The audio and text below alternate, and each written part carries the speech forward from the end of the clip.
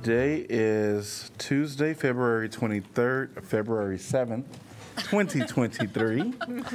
And I want to welcome everyone into your City Hall. And we have a consultation with the Planning and Zoning Commission regarding our orchard rezoning. So we're going to just jump right into there. I want to welcome all of the commissioners that are here, and I'll just go through and have you state your name.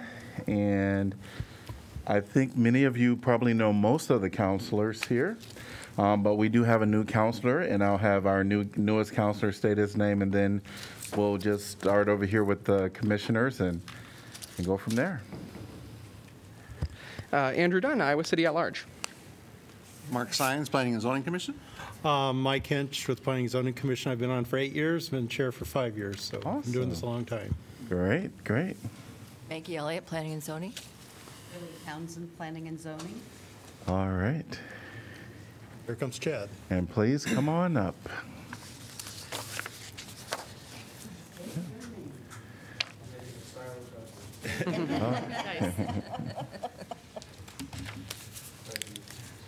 Ted Wade, Planning and Zoning. All right. Welcome to all the commissioners. Super excited to have you here with us. Thanks for your service. We know that it is time consuming and a lot of dedicated work going to it, so we appreciate you being here today. So as we know, there was the topic of the orchard rezoning, and the council wanted to just have a consultation with you all, and I know that some of our counselors probably have some burning thoughts that they want to share, so I'll just open it up to whoever wants to begin. I'll just go ahead and start. Maggie Elliott and myself were the two affirmative votes for this application. And Chad, sorry, Chad. So probably want to start off with folks that were in the negative. So Billy or Mark? I can start. I'm not ashamed. I was concerned about a lot of the affordable housing that was being gotten rid of during this whole process, and that there was no affordable housing in this packet because it looked like they were paying the fee in lieu of. So that was getting rid of affordable housing that was accessible to buses, to the downtown area, to the things that the people that were living there were accustomed to seeing that wouldn't cost them more money for affordable housing. Okay. I was concerned about a few things. One of them, I think, primarily being the size of the project. When we had looked at this piece of property a few years ago and looked at rezoning the Orchard District, that area was kind of looked at as a transitional area between the more commercial area on Riverside and to the east, and then helping transition into the Orchard District and the neighborhood there on the west. And then, you know, in the time since the Riverfront Crossing District was created, this group or previous groups have expanded that area a little bit into basically crossing over Riverside. It was initially limited to east of Riverside, and we've expanded that a couple times, including the latest one into the Orchard District. And, you know, so one of my concerns was also, how long do we continue to expand the area as opposed to putting a firm limit to it? Another issue that came up that I guess I continue to have concerns about is the traffic impact on that area. In particular, the Orchard Court itself. I think it's Orchard Court. Coming out of Come and Go, coming out of the two large apartment buildings that are already there. There's one way in, one way out, and concern about traffic there, signalization causing more problems with the traffic there. Those were, I think, kind of the generalities of my concerns. And just to give support for just at least my affirmative vote is, you know, of course, traffic is an issue there, but those traffic studies were done by professional engineers and planning staff.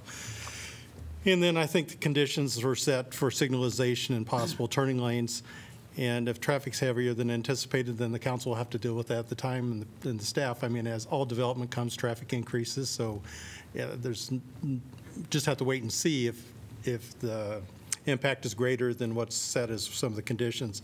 And about affordable housing, and I'm very affirmative in my support of affordable housing, but this application is in compliance with the ordinance. There's two options: either provide 10% of the housing in the units to be affordable or to pay a fee in lieu of, and so that is in compliance with the ordinance. And then lastly, the bulk of the buildings, it's a little overwhelming sometimes when you just see the concepts that's submitted, but we always have to keep in mind that those concepts, the developer is not held to those. That's just what, at this time, what they're looking to see, that finally will be reviewed in site plan review, because that it's a very common thing when we look at that to say this is what it has to be, but the rezoning can be whatever is eligible in that rezoning. This would be riverfront crossings orchard. So those things are what led me to be in support of this. I think it's in compliance with the comprehensive plan, it's compliance with the zoning ordinances, and the character of the neighborhood. I think it is transitional because the building can only be 3 stories, with the top story being stepped back 10 feet. So that provides a step down degradation from the building, like immediately to the east, which are multi-story buildings. So it is getting smaller as we're going to the single-family residences to the west. So those are my thought processes on that. And I just want to add, I just came from that area, and Riverside is one of the busier areas in Iowa City.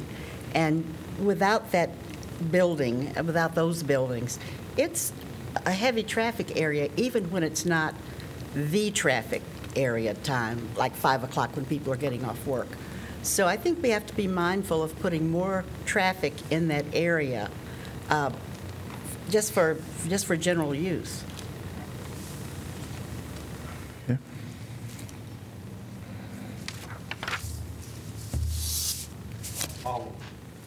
I'll weigh in really quick.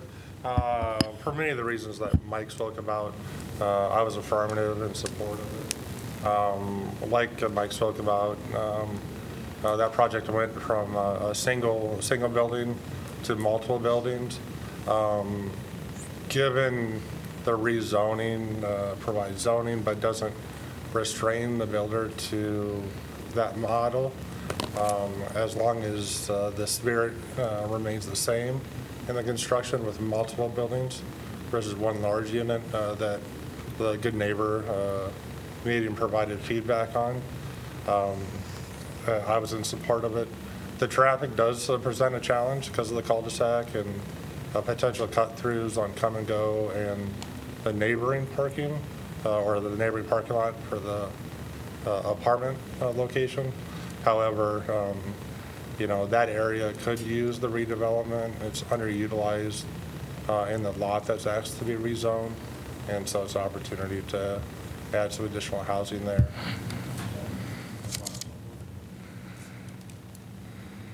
Chad and Mike have done a good job of summarizing. I would just say the same thing, is that there's more people can live there, and it's close to town. It's accessible. It seems like it's good use. I'd rather have more people living there. It's close to town, and I felt it it met the criteria for the comprehensive plan. And in that vein, just my last thought was, of course, in riverfront crossings, we want density, and the objective is to get people out of their cars. And with the improvement of Riverside Drive with the pedestrian passageway underneath the railroad bridge on the west side, I think then that those units now will be more conducive to students and just walking, so people won't, frankly, when nobody would take a car to go downtown because there's no place to park if you're a student. So I think it certainly encourage a pedestrian-oriented housing. Great. Well, I want to say thanks to each of you for kind of sharing your thoughts at this time. Fellow counselors, certainly you can do whatever you want. I know I can't control you. But what I do want to, remind you that this is on our agenda for later today. and people from the public will also come up and, talk to us. And so I would just caution us on giving some firm positions and waiting for the public to come and share their thoughts. But we do certainly have individuals here before us that you can engage with and kind of have some dialogue with.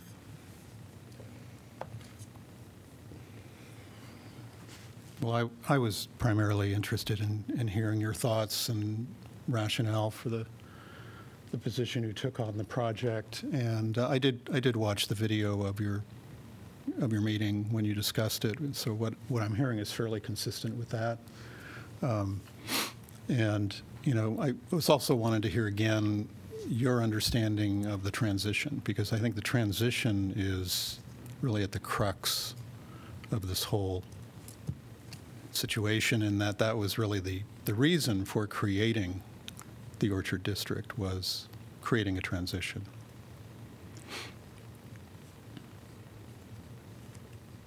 I guess I just have some questions for Commissioner Sines and Townsend. Thank you for your comments explaining sort of what your primary concerns were.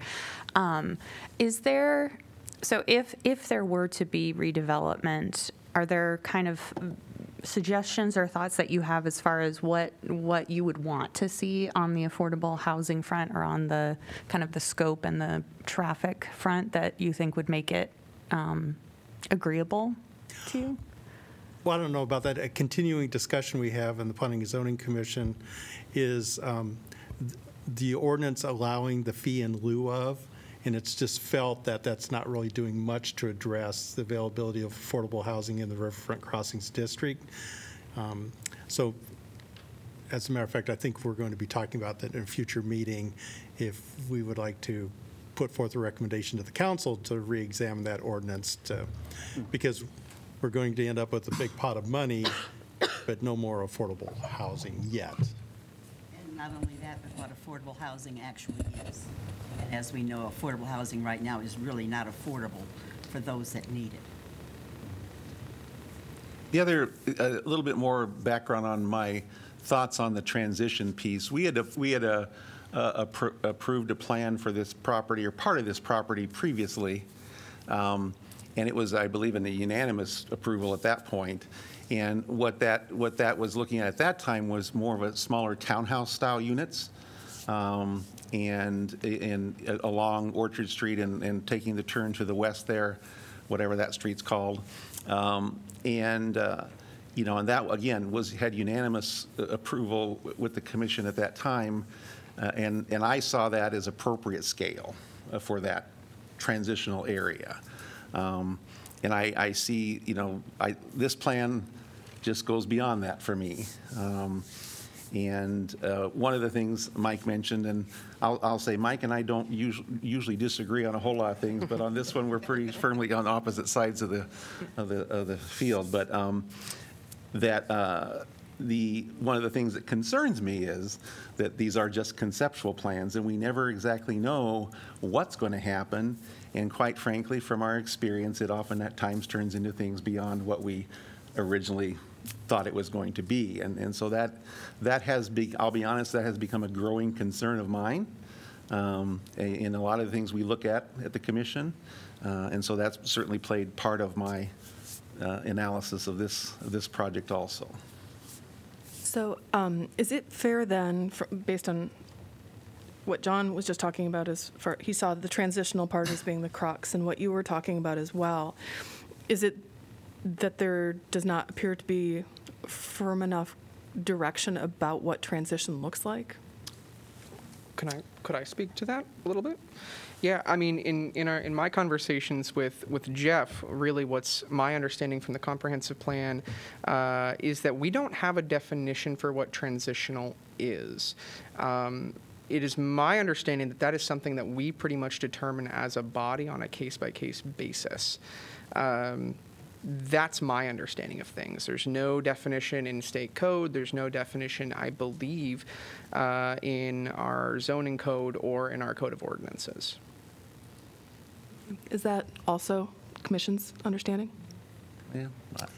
I This was limited I don't to think it's 3. concretely defined. Right.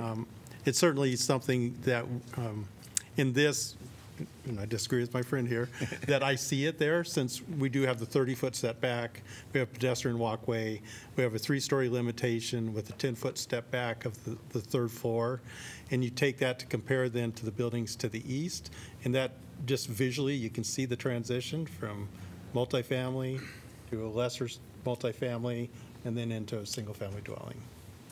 I see our city manager, Jeff Room, will welcome you. I just offer a point of clarification. So there's not a definition, so to speak, of what a transitional zoning is, and I think that was the question that we discussed. We can't tell you what exactly transitional zoning is, but your zoning ordinance provides regulations that govern that transition, and that could look different in different zoning districts. So a transition in a commercial zone may look a little bit different than the transition in this particular zone. But as Chairperson Hench was just commenting, the transition is governed in the regulations of the zoning code. So that is that setback, that step back, the height limitations that you have. That is how we regulate that transition.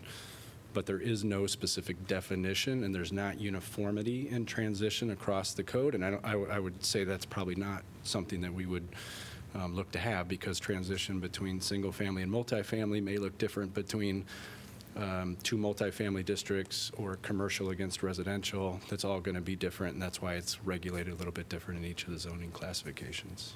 If I could ask a question about that, Jeff. So what you're saying is the zoning code has examples of things that could constitute transitional, right? Could constitute a transitional area or could potentially satisfy that category, right? The zoning code is going to have regulations in place that attempt to create an appropriate transition. Again, that's going to be height and step backs and setbacks and things of that nature. And I think one of the challenges that we face as a commission, and you all certainly face as council, is making those interpretations and looking at those fine details. And this is a request for rezoning. This is a request to change what's there now to something else. And so we are called upon, I think, as public servants to help make those decisions as to what we think is best overall, but it isn't always set in stone. As much as we would love it to be, it's just not always set in stone. I wanted to just address something that Commissioner Townsend said in regards to affordable housing. I know that we've had this conversation before, but affordable housing in our community is a challenge, and how it's defined. I know my peers here, we really want affordable housing. We need affordable housing. We know that our residents, cannot afford, some of them can't afford the prices that are out there. And some of that is determined by what is affordable. There's, thoughts that if you spend 30% or more of your income, then that the housing situation is no longer affordable. When I look at, and this isn't really getting at the heart of this, I think it's talking about the entire, because I heard something about the fee in lieu of, as well as the affordable period.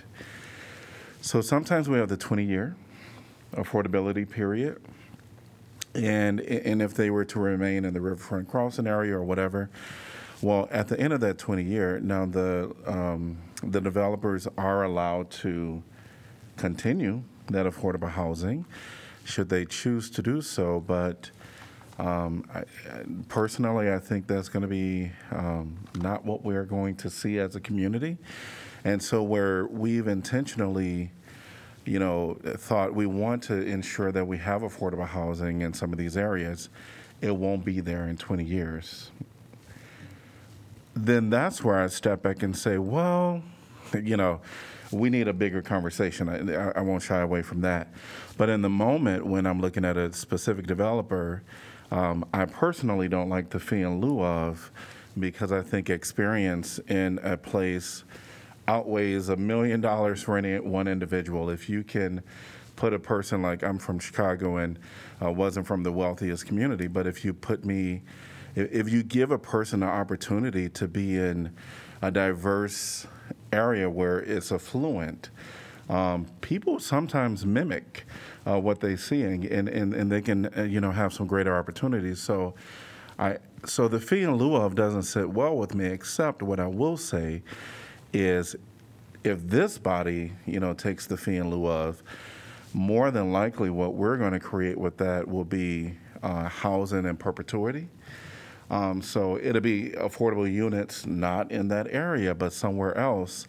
Now, granted, in the Riverfront Crossing area, we have to take the fee in lieu of dollars and make affordable units within that area.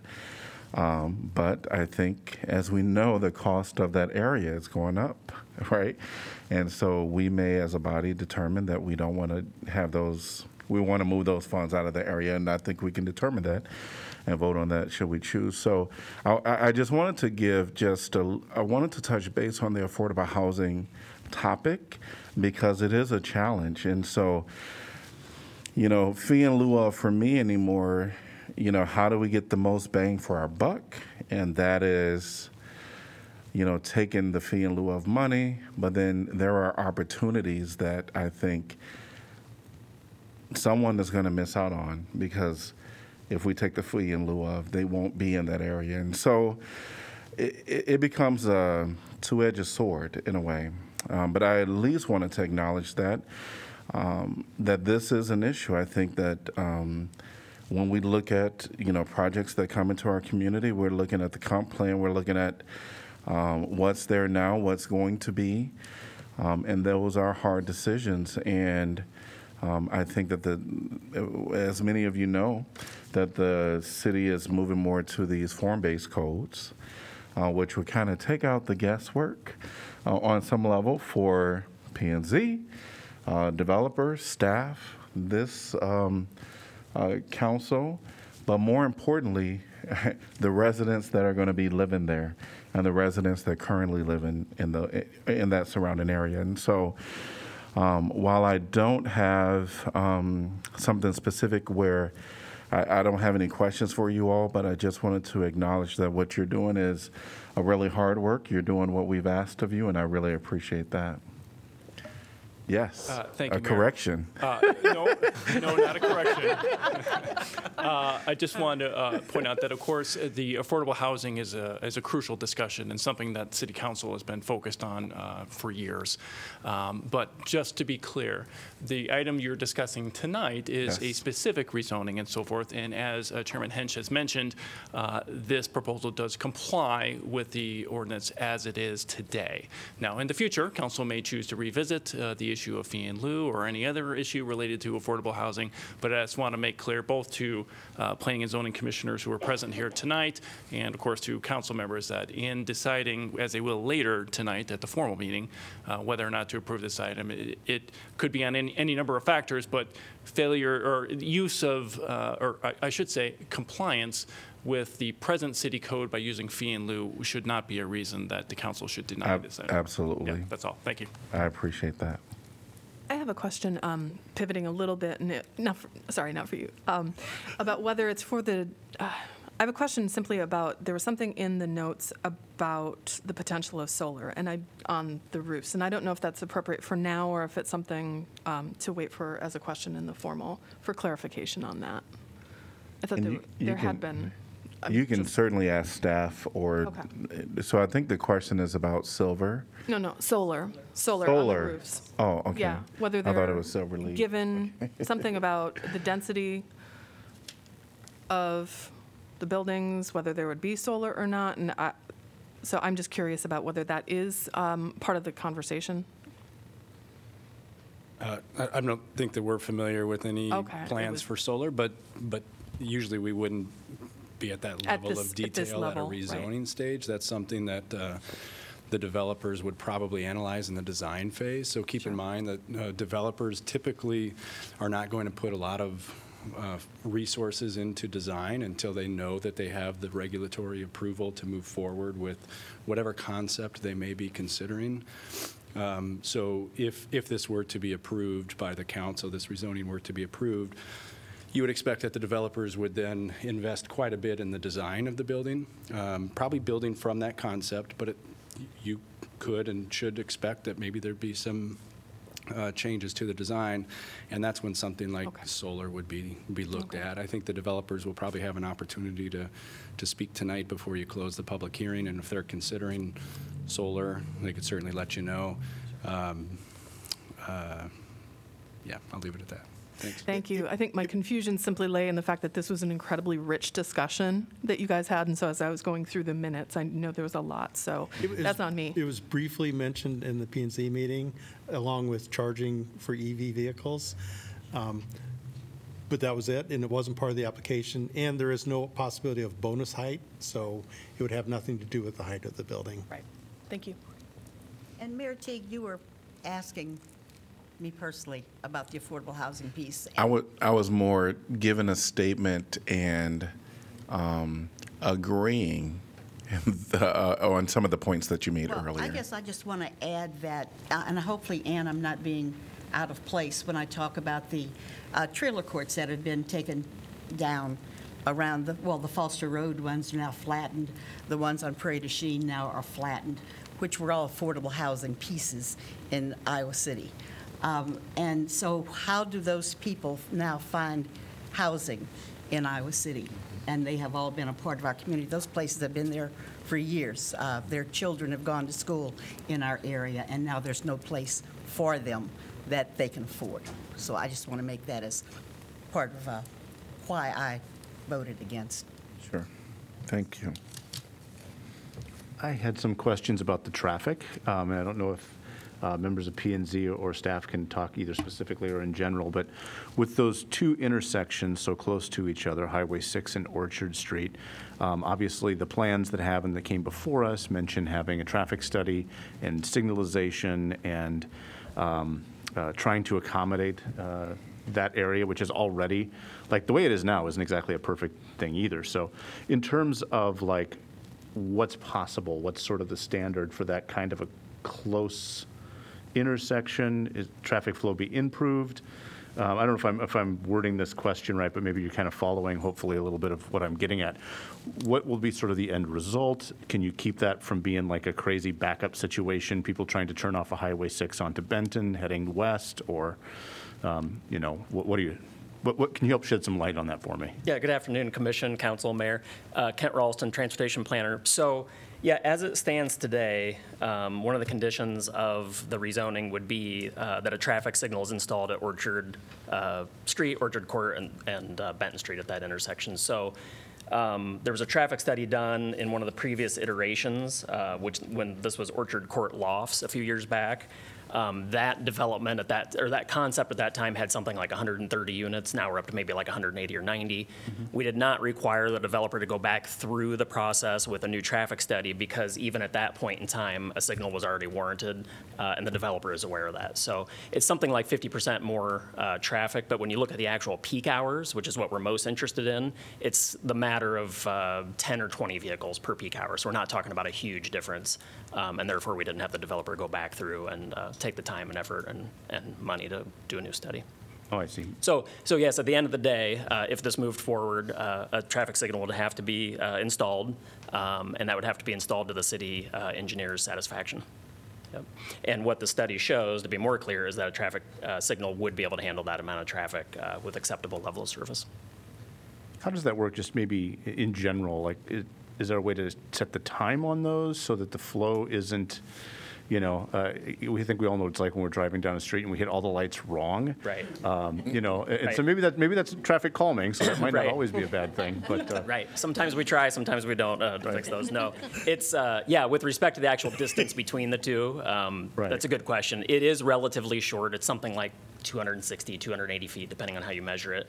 But if you actually look at other locations in town, we have some similar distances between signals, and we would just coordinate the two, right? So they'd have to be green essentially at the same time, and we do have mechanisms to do that.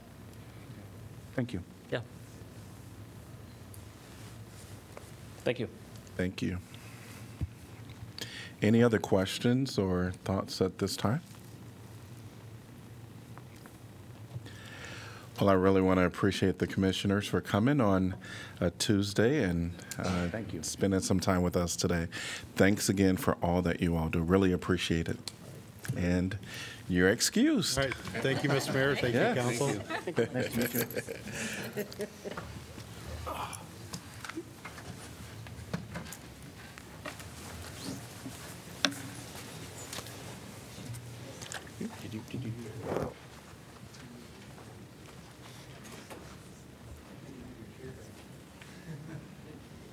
All right.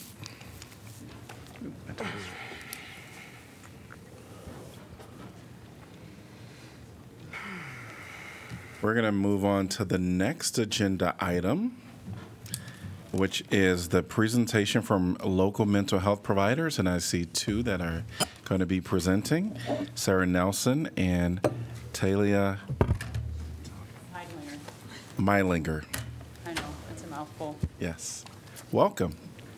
Thank you. Thank you for inviting us today.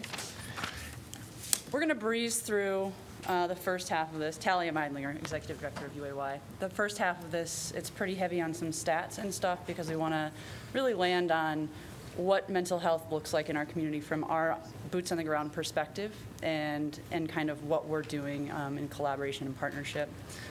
So here we go. Trigger warning, Sarah and I talked about this. We will be talking pretty explicitly about mental health and suicide. There will be resources, of course, at the end of this presentation. Or bring them back down. He's on my board. Thanks, Eric. Anyway, so there will be resources. I say just however's easiest. Yeah, we're good. So if anyone is struggling after this conversation, our community has a lot of resources. We talked a lot also about who has knowledge of the resources that we offer and who doesn't, who has access, who's willing to access, all of that talking about stigma and which communities are comfortable engaging with our services. I debated talking about the pandemic because we're all tired of it, pandemic. But I think that we can't talk about mental health without talking about what's happening on the heels of the pandemic. The Surgeon General said that, officially stated that we have a youth mental health crisis. We know that they were struggling pre-pandemic, especially young people who belong to marginalized communities we were worried about before the pandemic. And I think that what we're seeing right now is that they continue to increase in their level of mental health crisis. Also note that these stats are old, right? Data falls on the heels of what's happening in the here and now. And so everything that Sarah and I are going to be talking about, I can guarantee in a few years we're going to see drastic increases in the number of young people and adults in our communities who are struggling. A lot of the stuff I'm going to talk about is fairly generalizable to adults as well, but I'm just taking the youth mental health perspective because that's who I am and that's what I do. Factors that can shape the mental health of young people. As a social worker, I always come at things from the biopsychosocial perspective. So we're thinking about biological, psychological, and social contexts in which people live and come from, right? So we're talking about society, social and economic inequalities, discrimination, racism, all of these things that we know impact how people are, how they show up, how they treat the world, and how the world treats them. Neighborhood safety, I mean, in this previous conversation, we heard us talking about what's the best way to provide affordable housing, where should it be located. Relationships with peers and teachers and mentors, faith community, school climate. What we know is that the identities we carry impact how we see ourselves, how other people see us, and how we interact with the world, and vice versa, how the world treats us. I have, right, standing before you, have had a pretty easy time interacting with the world, but I work with a lot of people every day who don't. Relationships with parents, peers, teachers, how are you received in community spaces? And then the individual, age, genetics, race, ethnicity, gender, all of that. I think it's so important when we talk about mental health that we understand all of these aspects of mental health and who we are. We have to understand people in the context of their lived experience in the here and now. And I think that to that point, all of us are severely undereducated about what mental health is, especially in our marginalized communities where mental health is extremely stigmatized and access is incredibly difficult to come by. It's important that we shift the way that we think about it and talk about it and provide mental health services. So in 2019, right, 1 in 3 high school students and half of female students reported persistent feelings of sadness or hopelessness, an increase of 40% from 2009.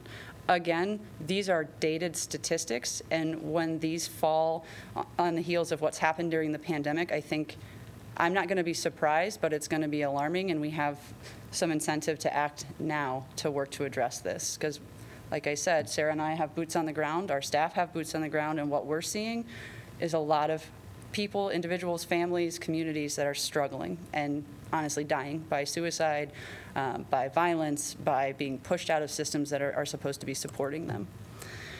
So a little bit about what UAY did in the previous fiscal year with our staff, a limited staff of 30. We provided 402 clients with 5,016 therapy sessions. We average a therapy wait list of 40 at any given time, which means young people and families are waiting 1 to 3 months to be seen. Now, these are families who feel comfortable accessing formal mental health, billable therapy. You come into the office, you spill the beans to somebody you've never known, right? If we're talking about stigmatized and marginalized communities, we're talking about transportation, reimbursement rates for insurance, right? If you have Medicaid, not a lot of people in Iowa City accept Medicaid because it doesn't pay well. And who has Medicaid, right? Who has access to these services? Who's able to make it to an appointment during the middle of the day? All of our therapists only have 1 4 o'clock and 1 5 o'clock slot every single day of the week. And do you know who gets those slots? People who show up. Why? Because insurance companies only pay us when people show up. And so we have to address all of the barriers we've been talking about in this room today. We've done crisis intervention and mediation with 280 clients, 1,404 sessions or contacts, 355 victims. We've provided 97 crisis support groups, right? This is the informal, let's go where young people are. We call it #NotTherapy. They're not trained therapists, but they're providing the very important social emotional support and social emotional learning that young people in crisis need. 425 crisis counseling sessions to 66 parents and families. And then our new Spark engagement program, which is aimed at targeting BIPOC youth who have barriers to accessing services, positive pro-social activities, and peer relationships. 213 youth of color, and we didn't even have that program for the whole fiscal year. And then 434 LGBTQ youth. Okay, so I'm going to go through these fairly quickly, but just looking at kind of what the stats are showing us nationally, then what we're seeing in the state, and what we're kind of seeing in the county based on what's available for us. So again, these are lagging statistics. It's as quick as we can get our hands on them. But in 2020, 1 in 5 U.S. adults were living with mental illness of varying degrees of severity, which means 21% of all U.S. adults. Serious mental illness, which tends to be where their daily functioning is more highly impacted, is about 5.6% of all U.S. adults. Suicidal thoughts and behaviors among adults in the U.S. In 2020, there were 12.2 million adults that had serious thoughts of suicide. 3.2 million made plans for suicide, and 1.2 had attempted. Firearms were the most common. Yes? I actually have a question about the last slide that you had Sure. there. You have the difference between prevalence between females and males. Do you have any information as to why that exists? Is that, do you think that there's factors having to do with stigmatization where, males are just not talking about it, or? Yeah, I would say, you could speculate a lot, but this is very anecdotal, but my suspicion would be that out of the people surveyed, that females were more likely to report versus the fact that females are actually experiencing a greater level of mental health issues. That's what we see on the ground. It's what we see in the suicide statistics that I'm about to show as well. So I was saying firearms are the most common method and accounted for over half of all suicide deaths in the U.S. Something that's important in community crisis services work and suicide prevention and intervention that we try to make sure that the community understands when we're talking about firearms is it is the most lethal means because we have the shortest time to intervene. So from the time that we know somebody has a gun in their hand and death could be imminent, our ability to intervene is almost non-existent. If somebody reaches out and they've taken a bottle of pills, we can intervene. We have more chance of being able to intervene, and so that's why you see that as the most deadly means. So overall in the U.S., suicide was the third leading cause of death for individuals between 15 and 24. And as Talia said, that is really concerning because this is lagging, and what we're seeing on the ground with youth mental health is that they are suffering more now than ever before. It's the second leading cause of death for individuals between 25 and 34 in the U.S., and the fourth leading cause of death for individuals between 35 and 44. In Iowa, over the past 20 years, the rate of suicide has been climbing out of proportion with the increase in the population. So over the last 20 years or so, the population has only gone up by 6.9%, but the rate of suicide has gone up by 89%. So in 2021, we experienced 541 deaths by suicide in Iowa compared to 286 in 2000. Johnson County, in 2021, there were 31 deaths by suicide, 27 male, 4 female, 3 youth under the age of 18. That is actually an alarming statistic. It is not common. 4 youth adults under the age of 30, 9 between the ages of 30 and 39, marking them the largest subset in Johnson County. The leading means was firearm, accounting for 12 total deaths by suicide, followed by hanging, and then a variety of other means. Hanging is also something I would point out, very, very hard when you work in suicide intervention and prevention. Means restriction is what we often refer to. How do we restrict people's access to means? Those two things, if we can do means restrictions with firearms, means restriction when it comes to death by hanging is very challenging, if not impossible, to address without someone having eyes on someone 24/7. Go ahead. Is there any sort of like geographic or municipal breakdown of where these occurred? So the Johnson County Medical Examiner may have that information, which is who provided it to me, and I suspect they do. So in 2022, there were also, so note, at the time that I got this from the medical examiner, this did not include any December data. So this is missing a month of data. There were 31 deaths by suicide, 20 male, 11 female. When I talked about, Andrew, when you asked that question about are females reporting it more, when we see death by suicide statistics, more commonly males complete suicide. 3 youth under the age of 18 in 2022, 9 under 30, 8 between 30 and 39, 5 between 40 and 49, 6 between 50 and 79. Leading means was still firearm, followed by hanging. So what do we have in our community right now to address these concerns with mental health and suicide? Some of what Community Crisis Services does is operate crisis helplines. That means 988, Iowa Chat, University of Iowa Emotional Support Line. This is a half a year of statistics, so not a full fiscal year, but July to December being the most recent data, we had about 39,000 chats and texts that originated in Iowa. That data is more anonymous. It can be really hard to drill down to exact locations if people don't disclose it. It's part of why people use the service if they want help but want that anonymity. 706 phone calls originated in Iowa, 272 contacts on the U of I Emotional Support Line. What we were able to pull was 50% of Iowa City chat contacts were for clients 23 or younger. That's not surprising. I think I talked about this last time when I was here, that we're really seeing text and chat utilized at a much higher frequency, especially text, and that is your 15 to 24-year-old demographic that accesses that. In terms of presenting issues, anxiety and depression were the largest areas of concern, followed by relationship issues, school problems, self-harm, and sexuality.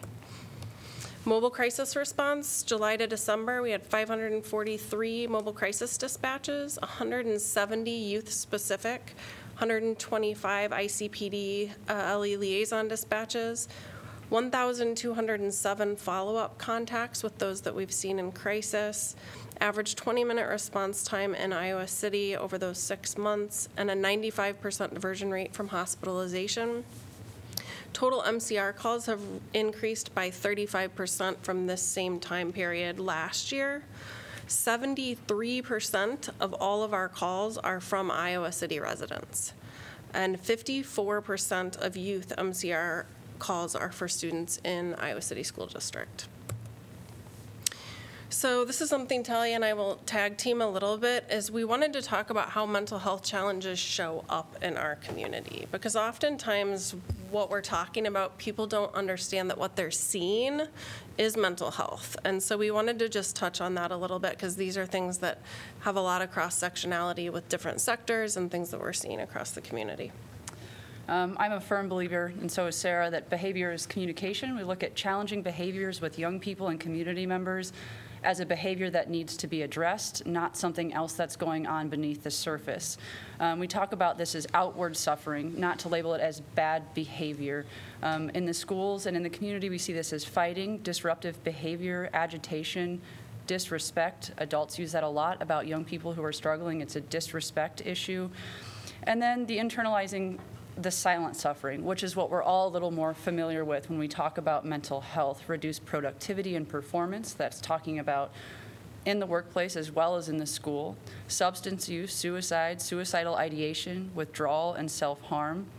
And then the overarching umbrella that you see, I mean, all of these can, of course, cross over, but again, substance use, low mood, feelings of worthlessness, change in behavior, habits and friends, school refusal, and self-harm.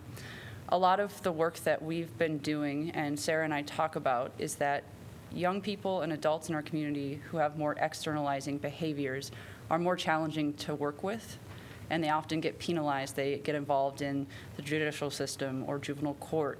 They pick up charges. They get suspended from school, and all of these things have long-term detrimental impacts on those people's ability to get where they need to be and to be well, and to have the resources they need.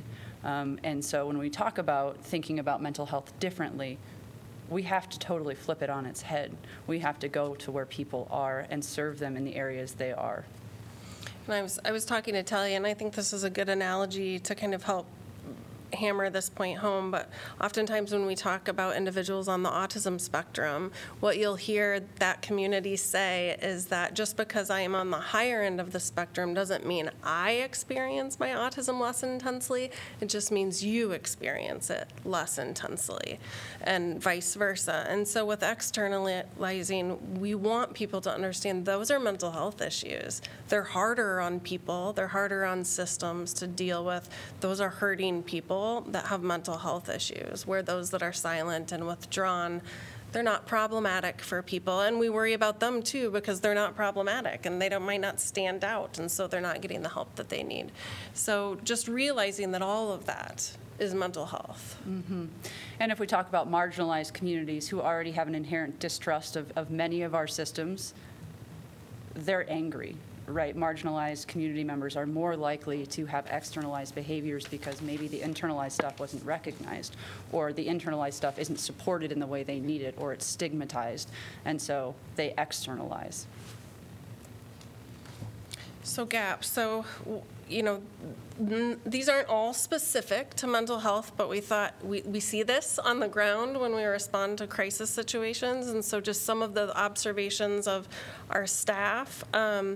Shelter specific to women and children is a pretty significant gap in this community. If it's not related to domestic violence, that has been a real challenge that on the ground, I can tell you anecdotally, has seemed to increase in the last year in terms of women and children showing up needing that support. Non-emergent health care, such as prescription assistance. It's something I would love in mobile crisis if we could have some kind of ally that can prescribe medication, like the ability to have a prescriber on site with us to just do a script of Prozac, when that's and not have to wait 6 months to get into a provider who can do a full evaluation. It would be huge, and it's something that's doable, and I think that we could do as a community. Services utilizing a harm reduction approach. You probably don't want to get Talia and I going on this, so I'll try to be short. But, we often take this kind of punitive, like you either, are abstinent or nothing, and realizing that if we meet people truly where they're at, if we have somebody that's presenting that's an alcoholic and they're willing to take that step and stop drinking vodka and switch to beer, or they're willing to make a decision about only drinking and using Uber and not getting back in their car. 20 million examples. 20 million. I think we have this idea about sex, drugs, and suicide, that if we talk about it in a real way and provide the real facts, that we're going to increase the likelihood that people are going to participate in those things. The reality is, if we teach young people and adults the truth about sex, drugs, and suicide, they're going to make more informed decisions, and then they have a trusted person to reach out to when they get beyond where they feel safe and reasonable. But like Sarah was saying, this abstinence-only, non-harm reductive approach is damaging to everyone, especially on the heels of the pandemic and what we're seeing evolve right now. And I can use another example of harm reduction that is sometimes shocking to people. But when I oversaw the youth shelter in Cedar Rapids, and there were kids that they were going to run if they couldn't smoke cigarettes, but we didn't allow cigarettes in the youth shelter, right? And so was I more worried about them walking down the street to smoke a cigarette, or was I more worried about them running away and being sex trafficked, which is how they showed up in the first place? I'm more worried about them running away and re-entering sex trafficking. So we didn't need to know about it. We had a policy of you hide those just down the street. You want to take a walk, go. Don't talk about it. Don't tell others about it. But is that what we want ideally? No, we want them to quit smoking. But is that going to reduce the harm to that young person? Absolutely. And so I would say in Iowa in general, services that take a harm reduction approach to moving people along to that place where they're healthy and thriving is something we severely lack in this state and in our community. Access for individuals with a dual diagnosis. I do not like the term dual diagnosis because I don't even think it should be a thing. We know that if people are using substances, there's almost always mental health. But what happens is when people try to access one or the other, they're kicked around to a different door because, oh, that's substance use, not mental health, and that's mental health, not substance use. And so people and families aren't getting the help that they need. Youth crisis stabilization, the number of times we have a suicidal young person who ends up in the emergency room for 24, 72, however many hours. Maybe they get put into an inpatient bed, maybe they don't, but oftentimes they're like, I'm fine, let me go home. That we don't have any real concrete, meaningful ways to take a young person in crisis and help them get out of that, and then follow up with resources after that.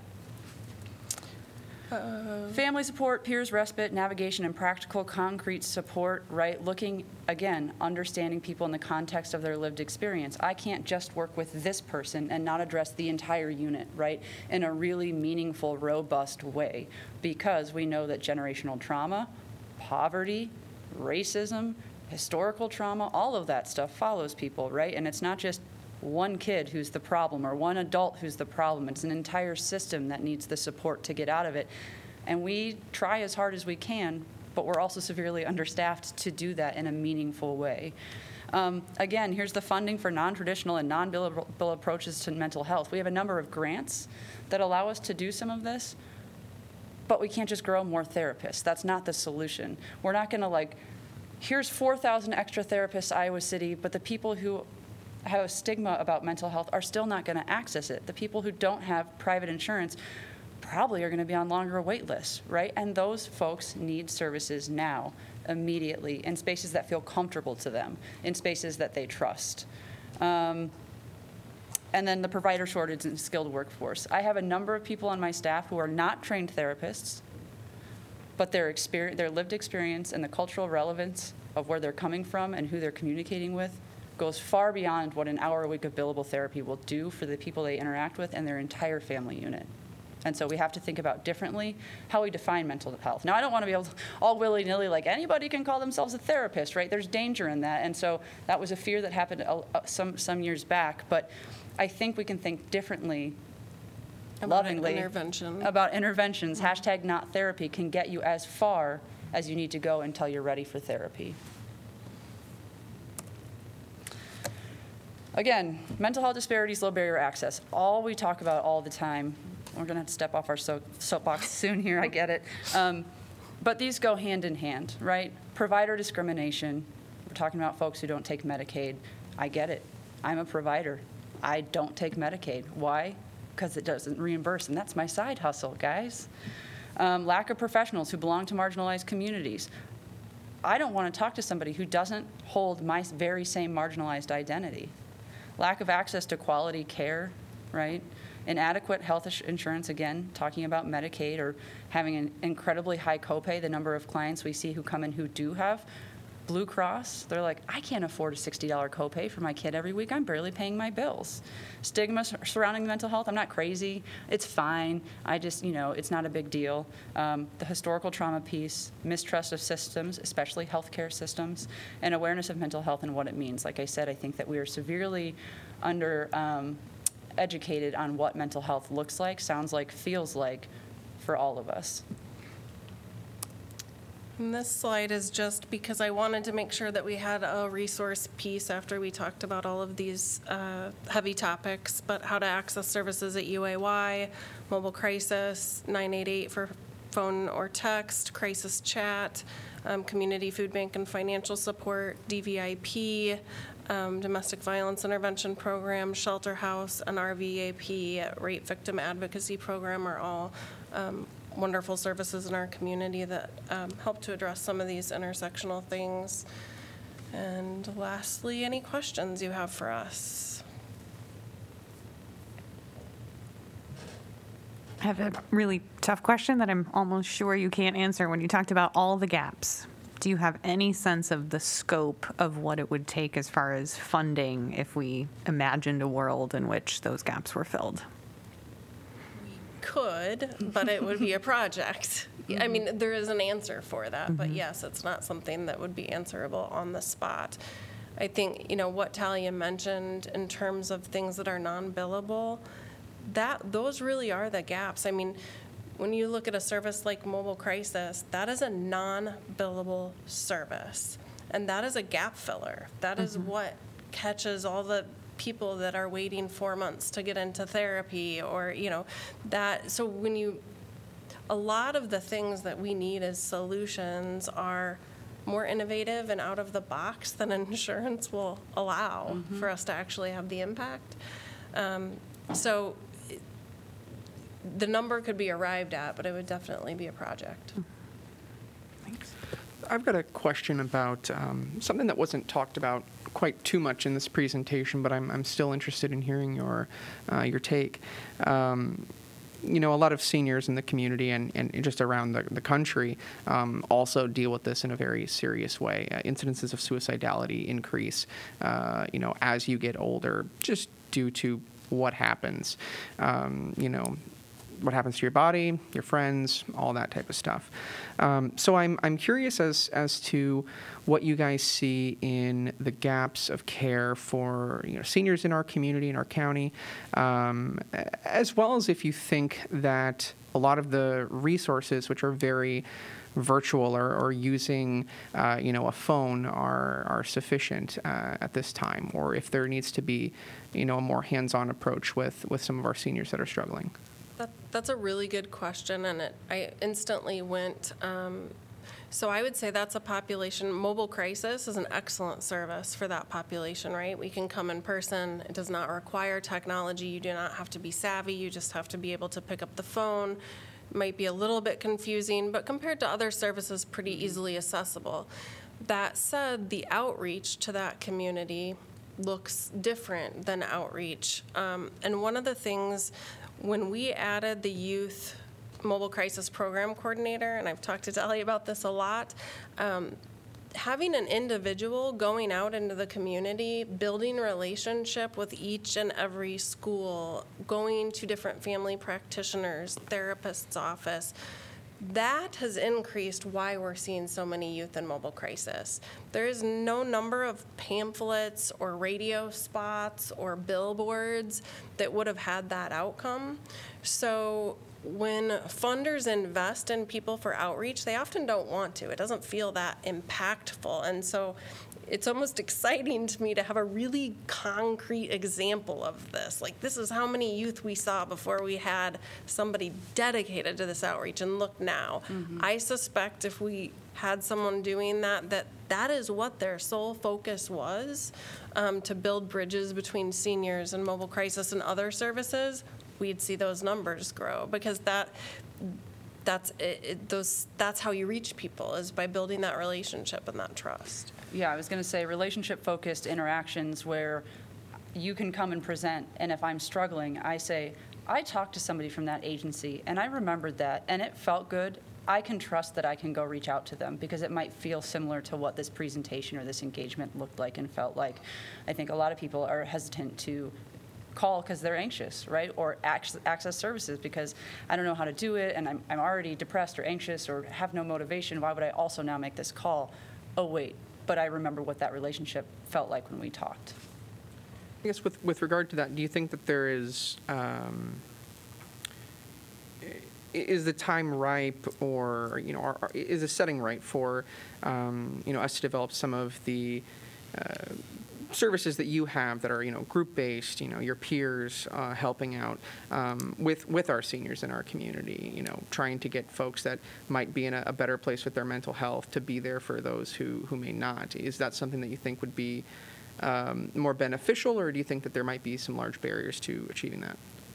Well, the university has a program that people can go to become certified as a peer support specialist. So if they've experienced those challenges themselves and they want to go and get that certification, so that's an option when you're talking about peer support.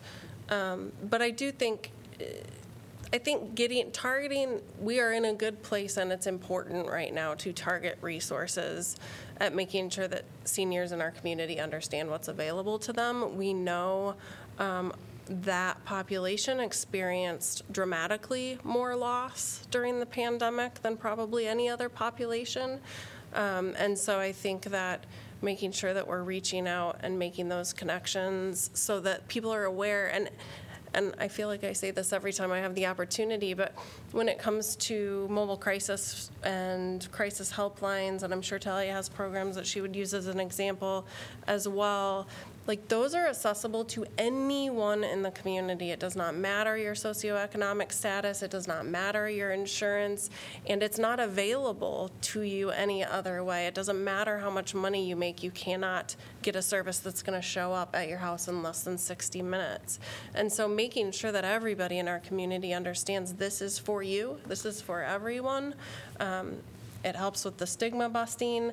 But people that don't tend to access a lot of services also tend not to know about certain services that might be really beneficial and are available to them. And it's that, again, relationship building. I do not think the answer is a marketing piece. I think it's a lot of pounding the pavement and building a relationship to make people aware. Do you have sort of in present state the capacity to do the kind of outreach that, you know, that UAY and you as a partnership have done? Because I'm thinking about, we've got Trail, and we have, I mean, thinking along the lines of the senior piece, but in general, we have so many agencies where they could be sort of partnering or helping spread that word about community, as well as like the peer training. I'm just thinking about ways, because I recognize this is also a capacity issue. I think Mayor Teague brought it up last time when I was speaking about seniors, and I thought, I left that meeting thinking, man, that's another thing I've got to focus on, because it was such a good point. And so specific to seniors, the short answer is no. We don't have the current capacity to do that. Like, I can tell you all the wonderful things right now that we could do to reach out to seniors, but I can't tell you what staff I would have available to do that. Yeah. And I think until there's the resources to build a framework, right, encouraging people, like, do the peer support training, do that. It's really helpful. And if you don't have a structure in place to support that, you're relying on people who voluntarily want to do a thing to improve the mental health outcomes for our community. The numbers you've given for the youth, and particularly the teenage, like 15 to 18, is extremely distressing and alarming, and I'm sure as it is to you too. You briefly said something about the schools. Is there currently any sort of partnership or outreach into the schools that lets these troubled children know that there's someone or something they can do besides, like, the parents forcing them to go to counseling and those kinds of things?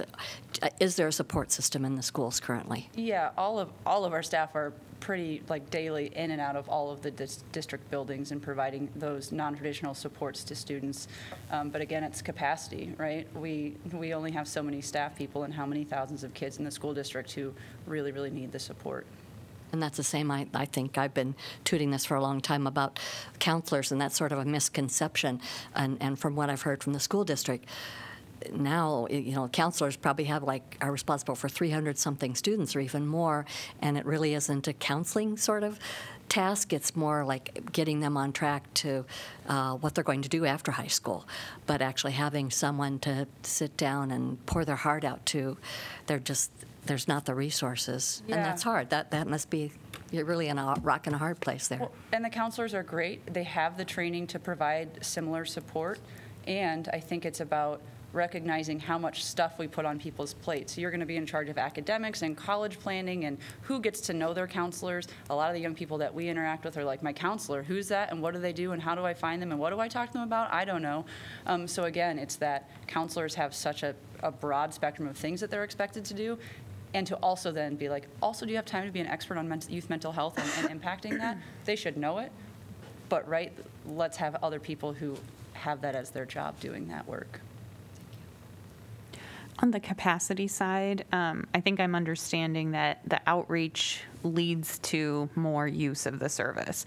So kind of looking at the back side of that, what is the capacity as far as the ability to actually go out, like specifically mobile crisis? Is it scaling fast enough to meet the need as the outreach increases, or just kind of where is that now? Where do you see that going? Fiscal year 24 is going to be a very complicated year to budget, I would say, because we're seeing a lot of growth. I want to make sure that mobile crisis remains accessible.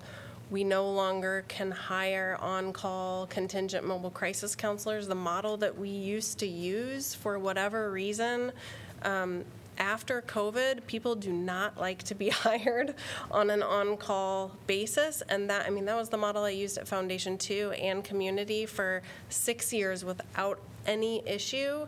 And both agencies are saying the same thing. We have to hire full-time mobile crisis counselors or we can't fill these positions. Well, if I want to have 3 teams of 2 ready to respond between 9 and 5, that's 6 FTEs that I need per shift, 3 shifts a day to run 24/7.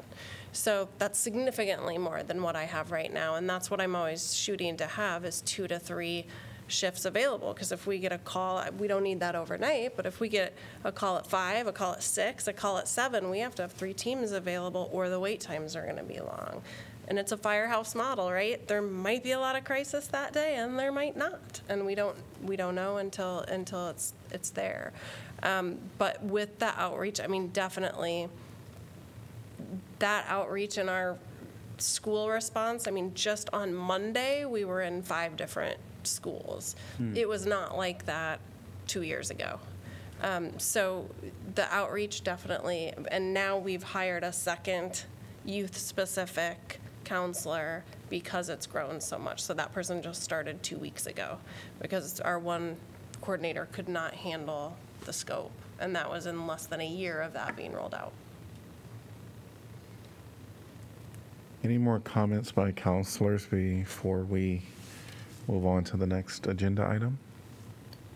Other than to say thank you for the work that you're doing, and thank you for this presentation. This was really important information. Thank you guys for your interest in mental health and your support of it as always. Appreciate it. And feel Yes, free to and- reach out if there's anything else we can help with. And thanks to all the staff that you all, They're amazing. yes, yes, We're lucky. yes, yes. It was good to see Community Crisis Services and UAY here today. So thanks to both of you. Thank you. All right, we are going to move on to the next agenda item, which is presentation of the annual Historic Preservation Report. And welcome. Thank you, Mayor. I'm having troubles here, I'm sorry.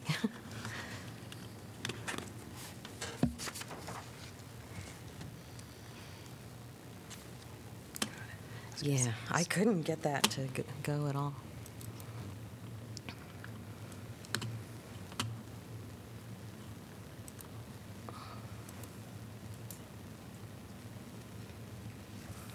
Thank you, Council. I am Jessica Bristow. I am the Historic Preservation Planner for the city. Iowa City is a certified local government. The Certified Local Government Program was established in 1980, and Iowa City joined in 1983. It was part of the amendments to the 1966 Historic Preservation Act.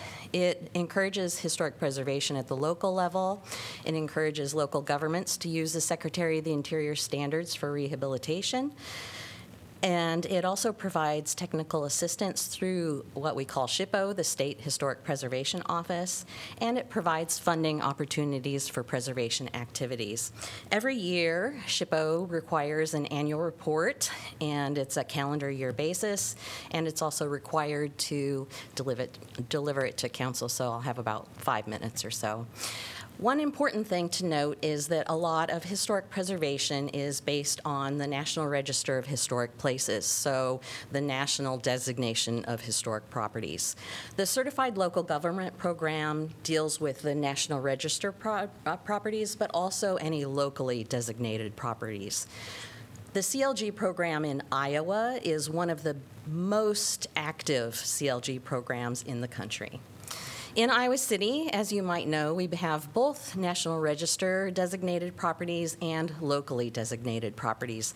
This map happens to be a map that we provide in letters to property owners each year, and it shows all of our historic districts and conservation districts. Historic districts are also listed in the National Register of Historic Places. Conservation districts are only a local designation. In addition to these districts in the map, there are also two National Register listed districts in Iowa City that do not have a local component, the Melrose Historic District and our new Downtown Historic District.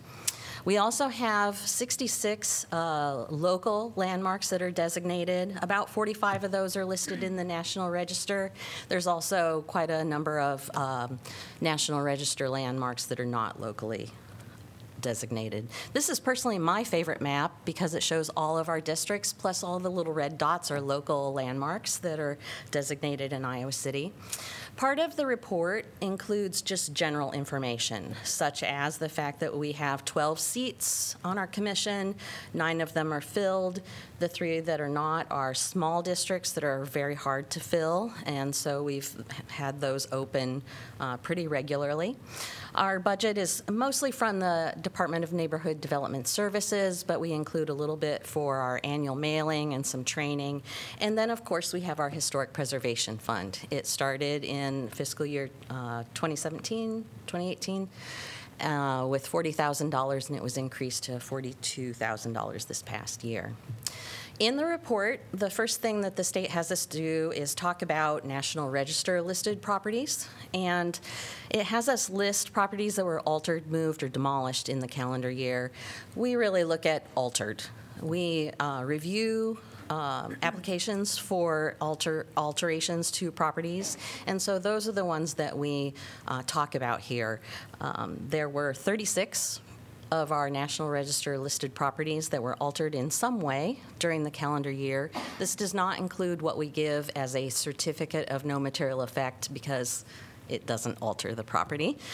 This one happens to be 623 Oakland in our Longfellow Historic District, and they added a screen porch on the back and did a little bit of associated window changing. The next thing that the report does is have us talk about our local program. And the first question is whether or not we designated any local landmarks this year, and we did. We had the 937 East Davenport, the John and Anna Vrocticki Pribble Cottage. It was built in 1874. At that point, it had a family of 4 living in it for a while. And then they had 2 additions that were put on the back, both before 1920 that you can see there. So then, like the National Register question, they ask a question about locally designated properties that are not on the National Register that have been altered. And we have about 25 properties that were altered beyond a certificate of no material effect in our conservation districts or local landmarks. This happens to be one of them.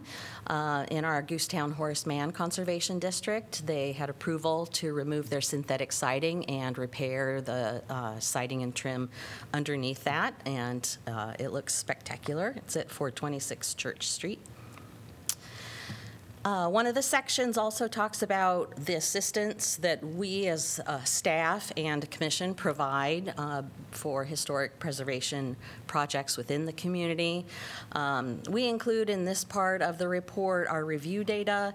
We had 89 applications for historic review in 2022. That's out of 246 inquiries about individual properties during the same year.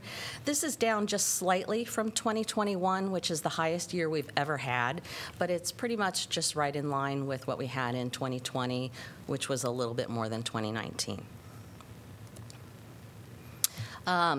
Our greatest benefit and assistance that we can provide is our Historic Preservation Fund.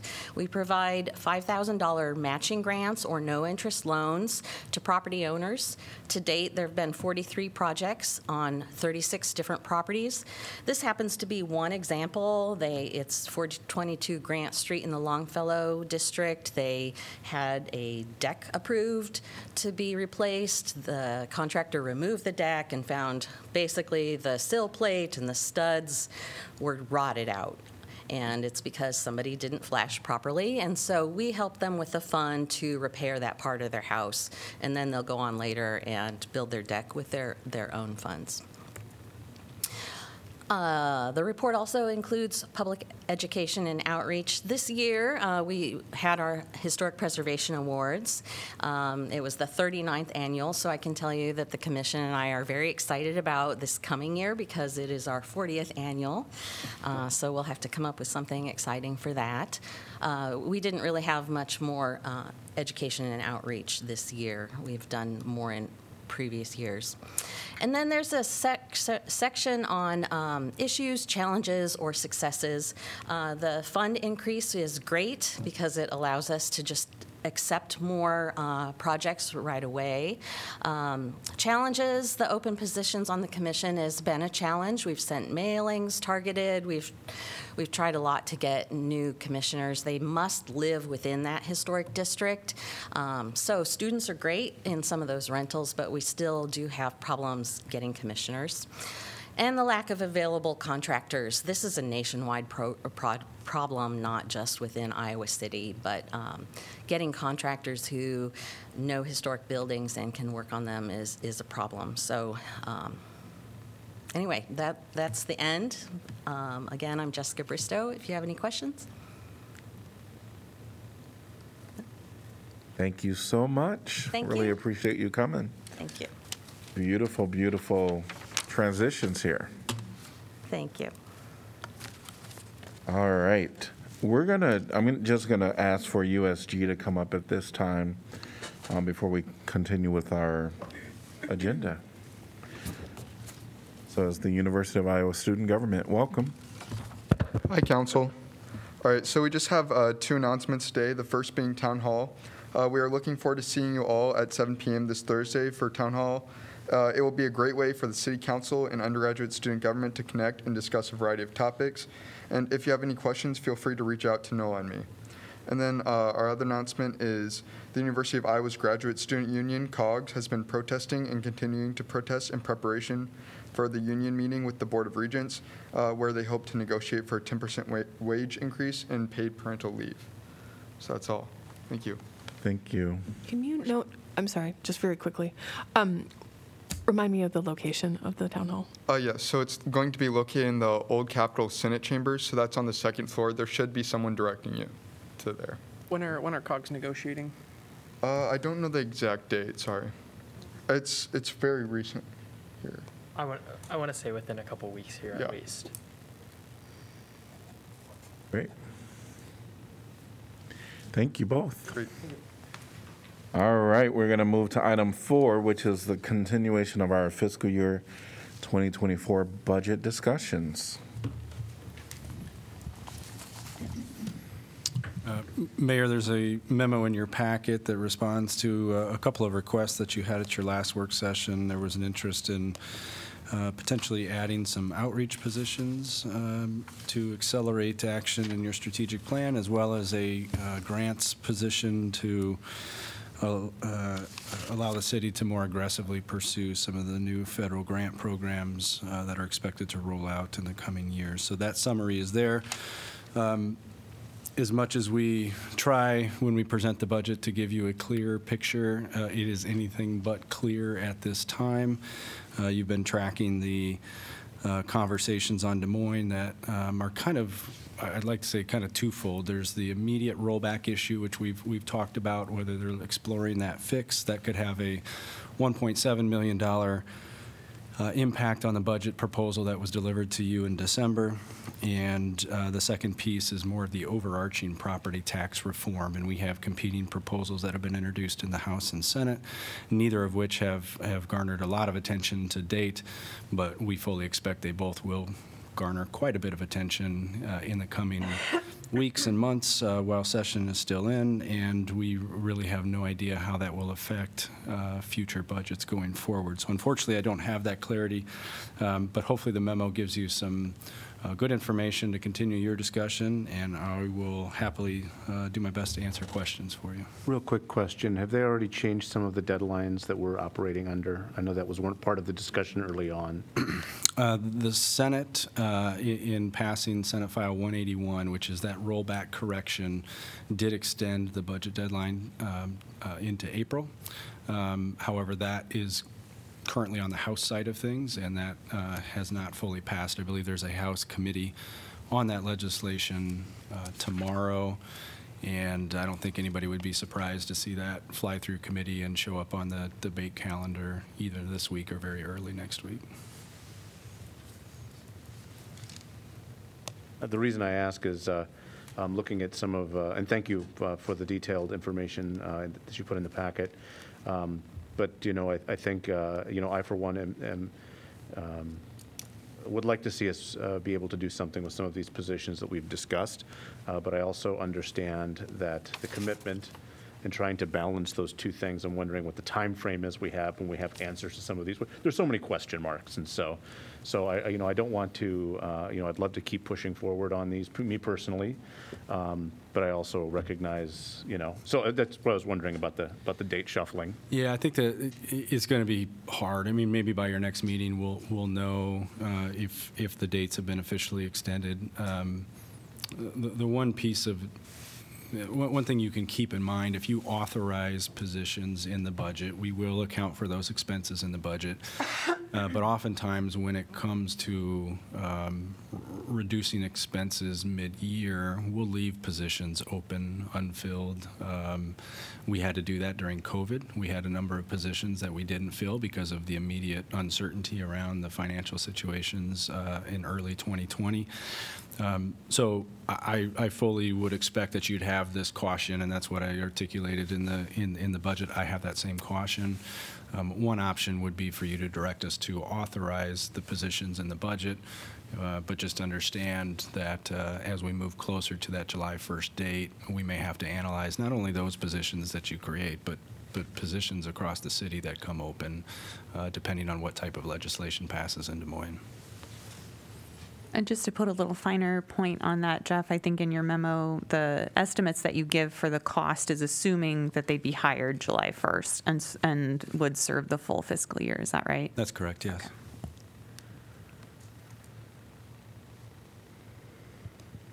I personally feel that we should move forward with the positions. I understand the hesitancy, of course, but as you know, we're probably going to have to, depending on situations, look at some of those open positions at some point and determine what we're going to do with them. The other thing is, I'm reminded that, you know, when positions aren't filled, you know, those are monies that we kind of bank within our budget because we allocate full year positions and funding for full years. So I feel comfortable, if you will, taking that risk that we'll be able to fund these successfully.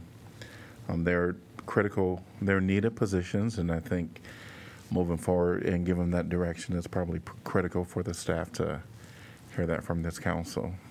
And just to piggyback on that, I think that there is a timeliness for both of these positions, given the grant manager, the grant writer, as well as the community outreach, especially in light of what our one of our presenters was, you know, the importance of community outreach, and I think is going to be really important. So in both cases, I echo the mayor that if we can remain prudent, but think about this in terms of the timeliness of this. These are not positions just, of course they would be good to have all of the time, but I do think that at this particular juncture, it would be very good to have them, so. I agree with Mayor Pro Tem Alter, because I think, you know, with our strategic values right in front of us here, that position just fits into all of those categories. And from what we're hearing out in the community, it's really necessary, and it's going to help with housing in neighborhoods. It's going to help with safety and well-being and equity and justice and human rights and all of those things, and be a community impact. So I just think it's really important for us to keep on top of it and make it important. Yeah, I echo what my colleagues are saying and agree that we should move forward. I'm grateful for the way that this was framed in the memo, and you know, Jeff and I had some longer conversations about where particularly the outreach folks should be sort of situated and how that could work, and I'm really pleased with kind of where we landed with that full-time human rights position. I think that would help fill some other gaps that we've previously identified, and that's really exciting. Actually segues into my other question I had really nicely. Just wanted to get some more details on what a human rights engagement specialist, what that actually, a little more details on what that is, or is being conceptualized as. Yeah, I think we'll take some time over the next few months to really focus in on that question. It's not a position that was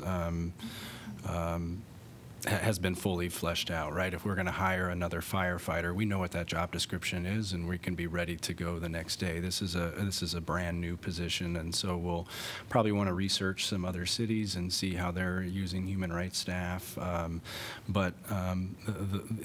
now, you have a two-person human rights team, and they do quite a bit for just the two of them. And one really focuses on the complaints of discrimination and really looking at those situations. And then Stephanie, who you're most familiar with, might be before you at a council meeting, manages not only the Truth and Reconciliation Commission and human rights responsibilities, but all that programming that you see in the community.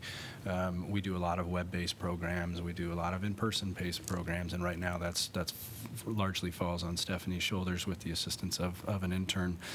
And I think an engagement person just helps us take that to the next level. I like to use the climate action team that we have as a good example. That's a 3-person team, and you've really been able to see since we've filled that that full team.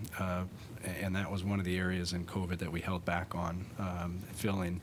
But now that we have a 3-person team in climate action, you see all kinds of outreach. You see neighborhood blitzes, you see the Climate Fest, so larger events. You see a lot of kind of short, sweet social media engagements.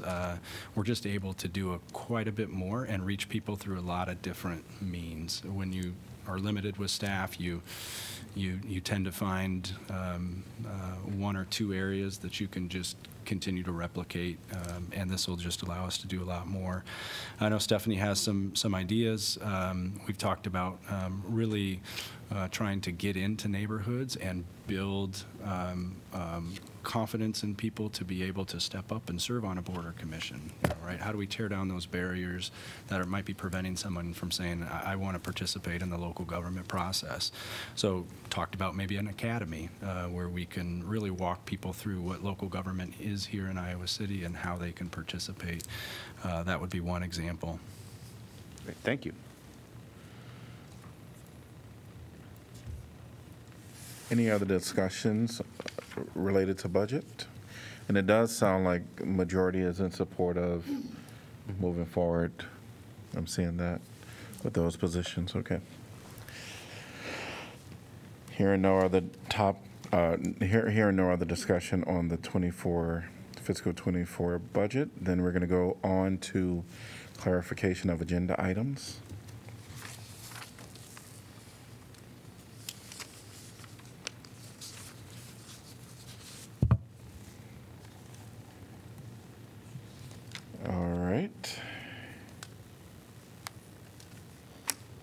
Hearing nothing there. Well, maybe just to comment on the clarification of the agenda itself. I love the new way that it is on the internet and in the packet. Thank you. Yes. I'd like that, it's clear. Mm-hmm. Yes. So I have a very basic question. Am I remembering correctly that the bulleted list of pending upcoming topics, potential topics, that's a prioritized list? No. No. Okay. No, it's not. Okay. No, and that's good. If there's no questions on the agenda items, maybe we can jump in. Sorry, we're I going to didn't jump into information packets. Sorry, I hopped in too quick, but it's okay. I can elaborate on what I put forward here. Yeah. So we're going to go in order of the info packets. So we're going to start with January 12th. Just like to mention that the Joint Emergency Communication Services Association, or JEC as we call it, submitted their annual report to us. And that Councilor Taylor's been serving on that board, and Councilor Burgess will be joining that board going forward.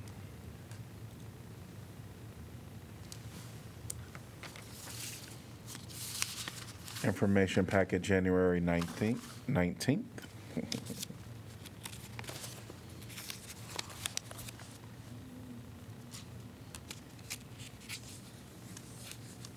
I just wanted to ask, actually, I believe it is IP 9 on the draft minutes of the ad hoc Truth and Reconciliation Commission, that my understanding is that that staff has been working to get contracts out to the different folks. Yes. Where are we at where is staff at in the process? Yeah, so the 5 consultants? Are we at 5? I think it may be more than that. Okay. The proposal included a number of organizations and scopes that were designed to work together in concert.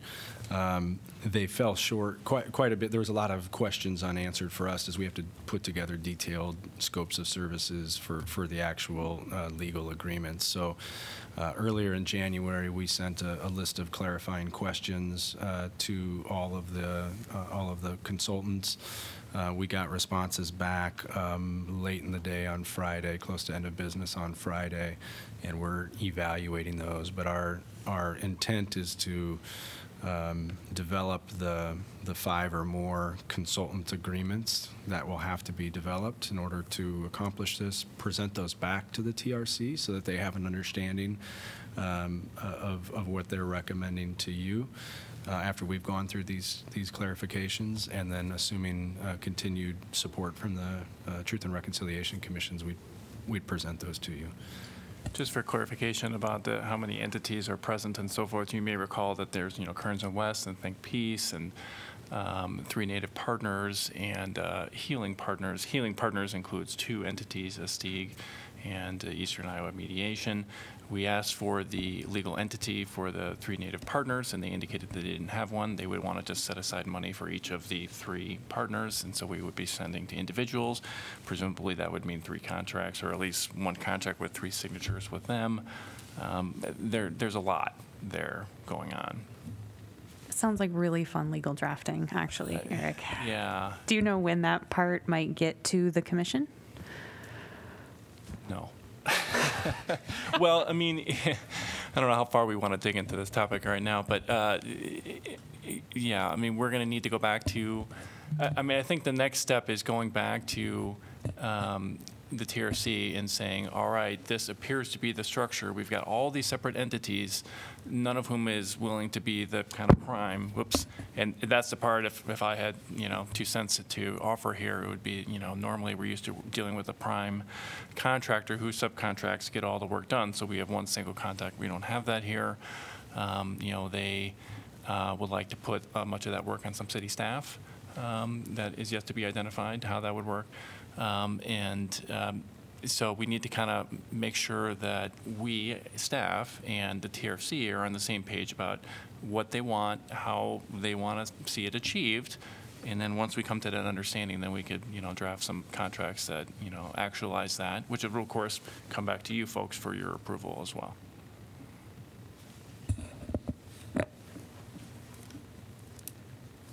Anything else from January 19th? January 26th?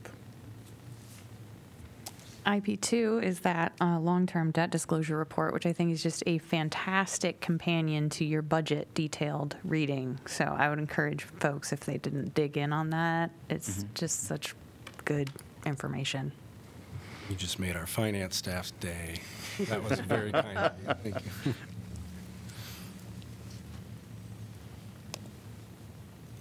Moving on to February 2nd and IP6. So we'll have our city manager take us away on that. Yeah, so I took some liberties here, and if I did anything that you want to unwind, I will certainly help you do that. But coming off the strategic plan, I thought it would be good for staff to identify so that the items that we think will require some council deliberation before significant early progress could be made. So what I did is I went through the strategic plan, and I added those items. They are not in any priority order. I think they're probably in page order of your strategic plan.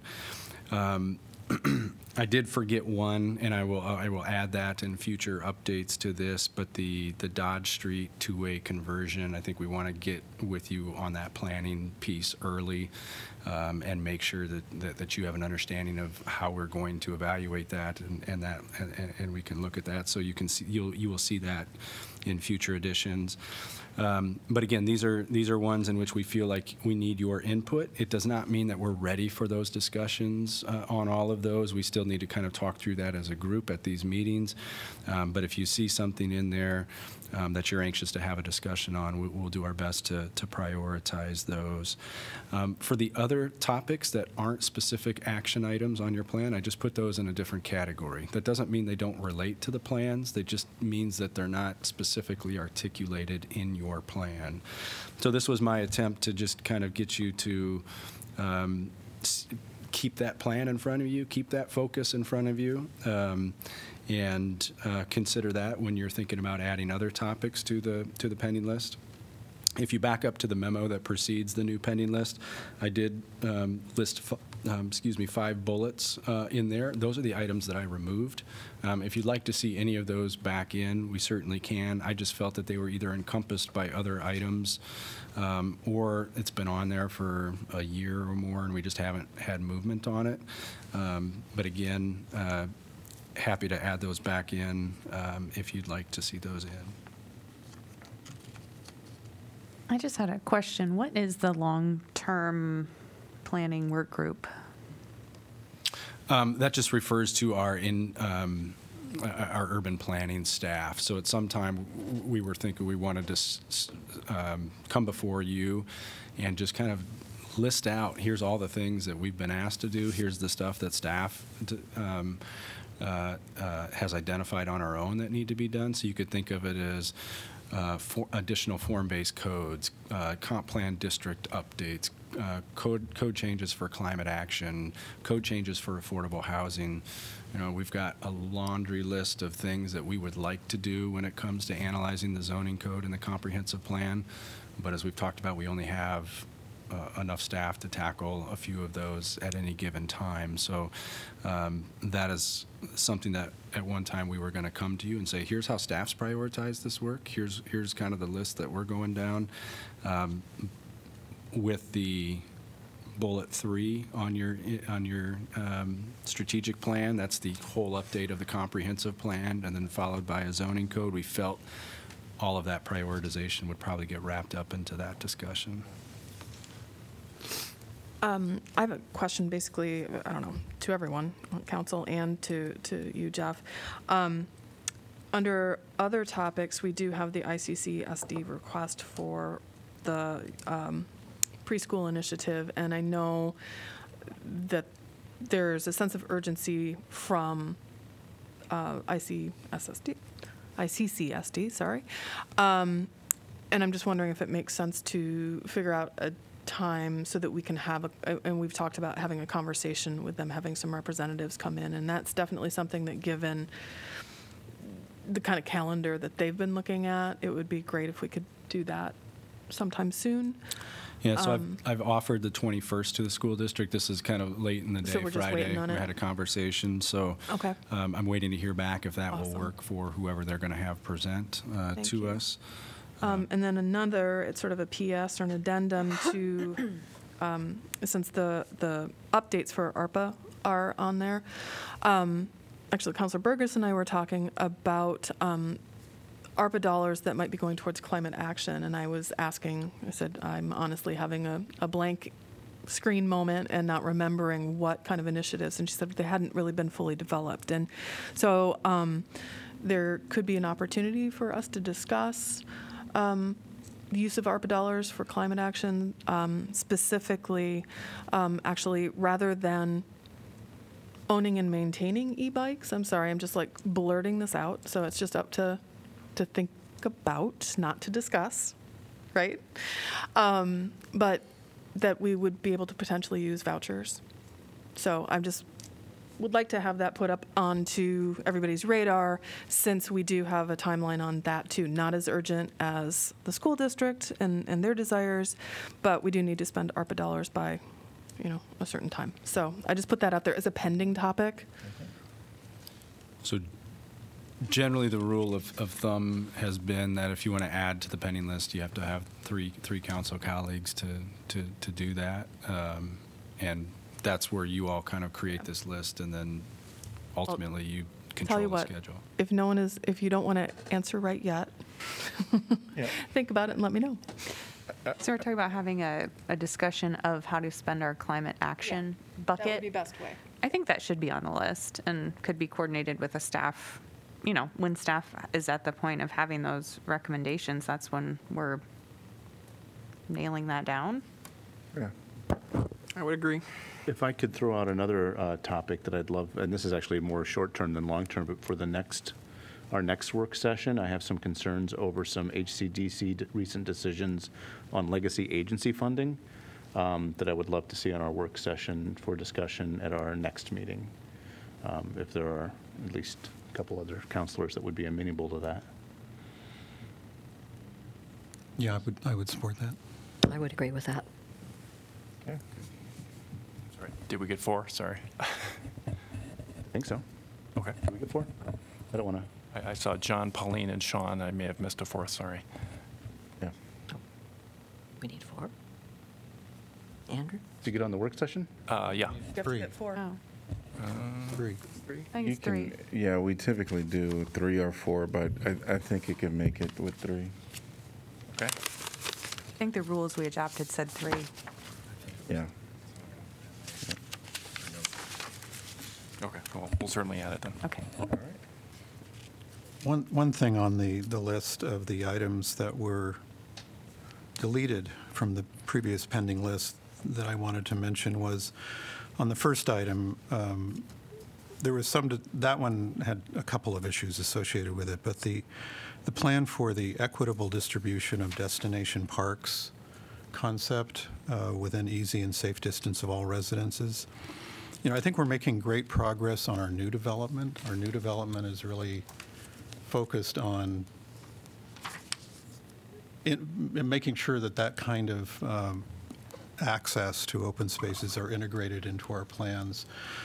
This was something that I had been concerned with, and it really relates to existing neighborhoods where no such destination parks exist, and exploring ways in which we could try to achieve that level of access. It was identified in the Parks Master Plan. There were certain areas that were identified as being deficient in terms of, on kind of a social equity basis, park access. So I'm still concerned about that. I mean, there are neighborhoods in Iowa City, existing neighborhoods, which don't have central gathering places. And if, in my mind, that's, as we're seeing with the new development, kind of a foundational element. And that's great. I love to see the parks incorporated. I love to see the traffic circles being incorporated on our street designs for safety.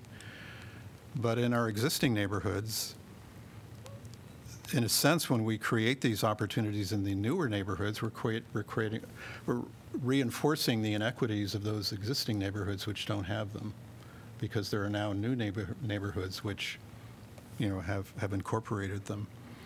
So, I don't know. I'm really would like to see that still in there, at least having a response. Looking at the city in terms of where we see gaps, and at least deciding what, if anything, we can do about it. I'd be in favor of that. Yeah, I think that's, yeah. We'll add that first bullet back in. Does the council still want the rubberized surfacing piece of that? That's, I think we can. So we can take out that first piece and just start with develop strategies? Okay, seeing a few head nods. Okay. Yep. Anything else? We're going to save council updates on assigned boards, commissions, and committees. You'll be able to add that on when you give your updates at the end of the formal meeting. Other than that, we are recessing. Oh, I don't know if we intend to come back. Well, I'm sorry. Oh, did you intend to come back? Well, I'm sorry. No. With council updates. Got it. Yes, Okay, yes. sorry. No, so we are adjourned.